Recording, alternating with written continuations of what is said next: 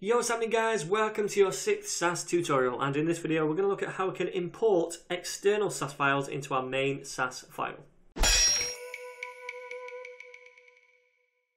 Alright then guys, so everything's going swimmingly so far, except now we have our variables on this Sass file, we have our mixins here on the Sass file, then we have our main CSS files, and it's all getting a little bit too long for my liking. I like to kind of modularize my Sass files so that each different thing has its own file essentially. So what I'd like to do is have a file for my variables, keep them all in one place, have a file for my mixins, keep them in one place, a file for my main styles, etc. So what we're going to do is take a look at importing external files into our Sass file. And it's really cool Sass when it comes to this because it doesn't take much work whatsoever. First thing I'm going to do is go down here and create a couple of new files in my SCSS folder. So I'm going to right click and I'm going to go to new file. And we're going to create a file for our variables first of all. I'm going to say variables.scss. Alright, cool. Then we'll do another file and we're going to call this mixins.scss, and then I'm going to create one more right here and I'm going to call this reset.scss, and this is going to be for our CSS reset if you like. Alright, cool.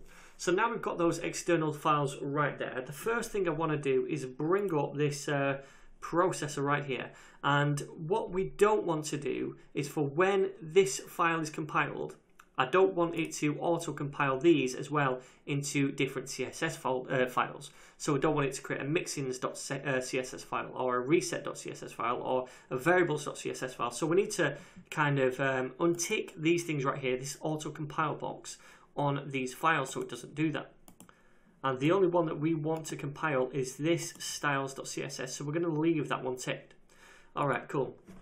So now we've created our files, let's go ahead and start transferring some stuff across. So I'm going to grab the variables, cut that out and paste it into the variables right there and save that and get rid of that. Then I'm going to come to the mixins and I'm going to grab all of this stuff right here, cut it out, and I'm going to paste that in the mixins.scss like so. Save that and we'll get rid of that. And then this reset is currently residing in this CSS file. Now I'm going to pop it into this SCSS file, this Sass file, because I want to keep all my styles within the Sass, and then also we can have one less request right here. We can just request the styles then instead of requesting this as well. So let's get rid of that and then save that. Then come to the reset.css, grab all of that and cut it out, save it and cross it off. Then come to reset over here and paste that stuff in. Alright, cool. So now what we want to do is just import all of these files into this main Sass file, and we'll do that at the top, right? So this is in order. Whatever we import first, the styles to those are going to be at the top.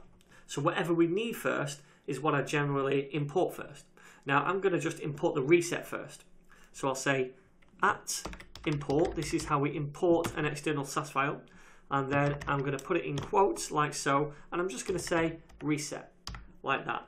Put a semicolon at the end, and that's going to look for another Sass file called reset, which is going to find right there. Now it's in the same directory, so we don't need to do any kind of path like this or anything like that. It's in the same directory as this Sass file, so we just need to type the name of the file itself. We don't need to put .scss, it's just going to automatically look for that.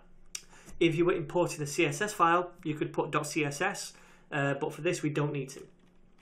Okay then, so the second one I want to import is going to be the variables, because we're going to use those in the mixins and also in these styles right here. So we'll say import again, and then this one is called variables. And then finally we want to import the mixins. Alright, so now it's going to go out, it's going to grab all of these dudes right here, all of these files, and it's going to dump them at the top of this Sass file right here. Okay, so let's save that. Now we should see this look exactly the same as it was before but this time we've kind of modularized our Sass file, so it's much easier to work with now. So if I want to create a mixin, I'll just come over here. If I want to create a variable, I'll just add it here. If I want to add to the reset, I'll just do it here. And then for the rest of the styles, I can just pop them in here. Kind of keeps things nice and clean, and it's just easier to update this way, especially as your files get bigger and bigger. But when we compile it, it's just going to compile exactly the same to the styles.css. So we still have all of those in one file. Okay, so that's one of the really cool things about Sass. We can have multiple Sass files that we just import into one file, and then all that is going to compile into one CSS file right here. Pretty cool, yeah? So there we go, guys. If you've got any questions on this, feel free to leave a comment down below. Otherwise, I'm going to see you in the very next tutorial.